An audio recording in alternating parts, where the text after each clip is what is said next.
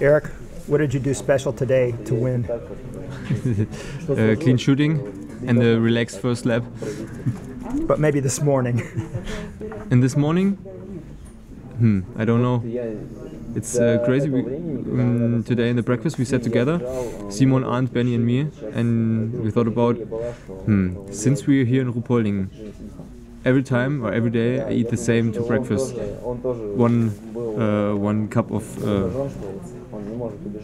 eggs and some bread with sausage, and that's all. And so there's nothing special today after all the other days.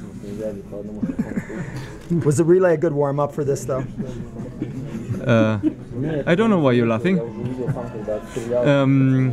Yeah, the relay was yesterday really hard for me. I was really exhausted after the race, but I'm really happy that I have the right power for today, last lap. Nice to have that first place feeling again now. Yeah, after all the shitty races this season, yeah, I'm really happy to be on the podium again. Congratulations. Thank you.